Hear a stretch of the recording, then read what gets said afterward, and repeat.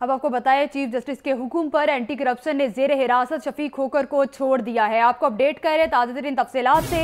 Anti corruption ने शफी खोखर को कुछ ही देर पहले सुप्रीम कोर्ट रजिस्ट्री लाहौर से गिरफ्तार किया था और अब जराये के मुताबिक ये बताया जा रहा है कि चीफ जस्टिस के हुक्म पर एंटी करप्शन ने जेर हिरासत शफी खोखर को छोड़ दिया है। इस पर बात करेंगे हमारे नुमाइंदा मोहम्मद इशफाक से। जी मोहम्मद इशफाक, बताइएगा, पहले गिरफ्तार किया गया और अब छोड़ दिया गया है, क्या वजह सामने आई? पहले गिरफ्तार तो किया गया था, लेकिन असल बहुमत के उसके वकील थे शफी खोखर, उन्होंने जाके चीफ जस्टिस पाकिस्तान से दरख्वास्त की कि आपने सिर्फ तहकीकात का हुक्म दिया है, लेकिन कमरा अदालत से बाहर निकलते ही बगैर तहकीकात शफी खोखर को गिरफ्तार किया गया है, जो कि गैर कानूनी इकदाम था। और इस बात की तस्दीक तफ्तीशी अफसर ने भी हमसे की कि हमने शफी खोखर को गिरफ्तार कर लिया है, लेकिन दोबारा जो एहसन भूम की जानिब से ये कहा गया था कि ये गैर कानूनी इकदाम है। अभी अदालत ने तहकीकात का हुक्म दिया है, जब तक तहकीकात मुकम्मल नहीं होती उस वक्त तक खोखर बरादरान को गिरफ्तार नहीं किया जा सकता।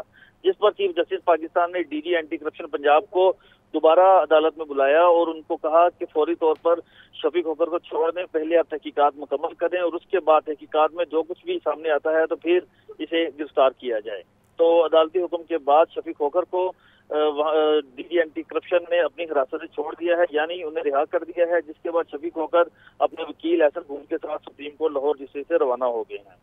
अदालती तहकीकात की वजह से छोड़ दिया गया है शफी खोखर को। बहुत शुक्रिया मोहम्मद इशफाक, आप हमें तमाम तर तफसीलात से आगाह कर रहे थे। आपको अपडेट कर रहे हैं, चीफ जस्टिस के हुक्म पर एंटी करप्शन ने जेर हिरासत शफी खोखर को छोड़ दिया है। शफी खोखर के वकील ने दलाइल पेश किए कि ऐसी अदालत से किसी को गिरफ्तार करना गैर कानूनी है और हमें मौका दिया जाए ताकि दलाइल पेश किए जाएँ। और चीफ जस्टिस ने हुक्म दिया, एंटी करप्शन ने जेर हिरासत शफी खोखर को छोड़ दिया है। कुछ ही देर पहले गिरफ्तारी अमल में लाई गई थी, शफी खोखर को गिरफ्तार किया गया था सुप्रीम कोर्ट रजिस्ट्री से और अभी जराये के मुताबिक बताया जा रहा है कि चीफ जस्टिस के हुक्म पर एंटी करप्शन ने शफी खोखर को हिरासत में लिया और फिर छोड़ दिया। और छोड़ने की वजह यह बताई जा रही है कि शफी खोखर के वकील ने इस्तदा की अदालत में जाकर कि हमें दलाइल पेश करने का मौका दिया जाए, जिसकी वजह से चीफ जस्टिस ने हुक्म जारी किया कि शफी खोखर को छोड़ दिया जाए।